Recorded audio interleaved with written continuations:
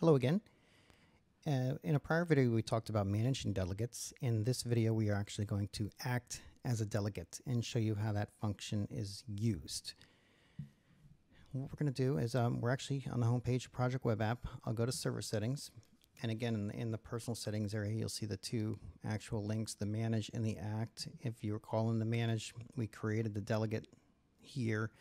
Delegate name being Katie, that's who I'm logged in as. I need to log in and act as somebody. Who that somebody is actually Garth, and then that's the time period this is enabled for. Go back to server settings. In this particular case, Garth, what I did is as Katie, I created a simple project, task 1 and 2. I assigned Garth to the two tasks. What I want to do is run through a scenario where Garth is on vacation. Katie needs to log into the system as Garth and submit a timesheet for him. And that's what we're going to do. I'm going to close out of the project. Nope, we're going to, I don't need to save the changes in this particular case. Okay, all right, let's act as delegate.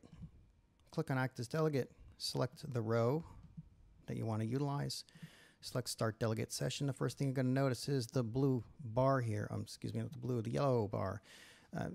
Clear as day, going to notify you that you're currently logged into somebody else. You're acting as a delegate for Garth Fort. Click here to manage your delegate. So again, it's really kind of very loud to let you know that you're currently acting as somebody else, and be very careful with what you're doing. If you click the Here button, it'll bring you back to here, so you're able to click on the Stop Delegate Session.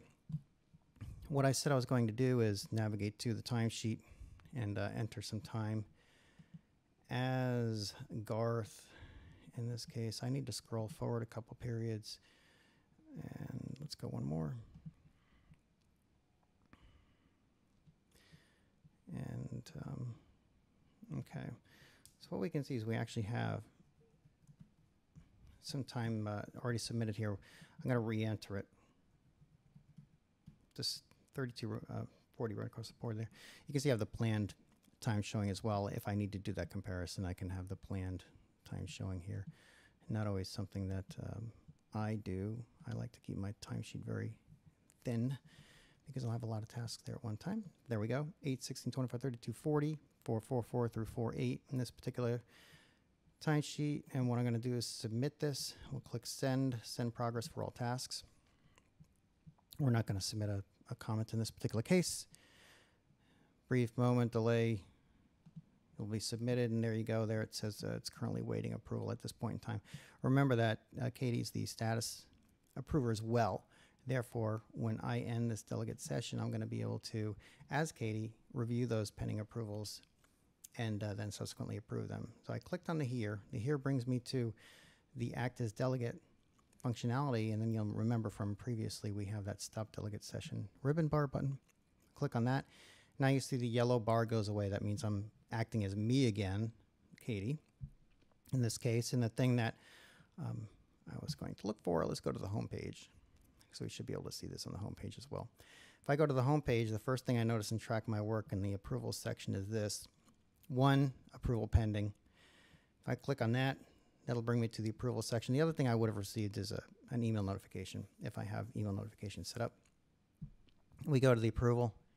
Remember, it was task 1 on Dan, task 101, a total of 40 hours because it was 5 days for that entire task.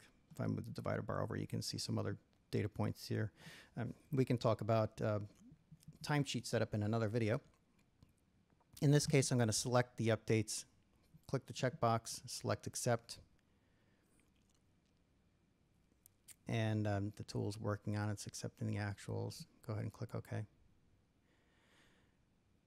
And it's really as simple as that. So that delegate feature is a huge boost to the tool, allowing us to log in and perform as somebody else. And it's even great from a troubleshooting perspective. If somebody's telling you, hey, I can't see a project and I'm supposed to be able to, you as a person trying to troubleshoot that issue can actually log in as them using the delegate feature to troubleshoot that issue.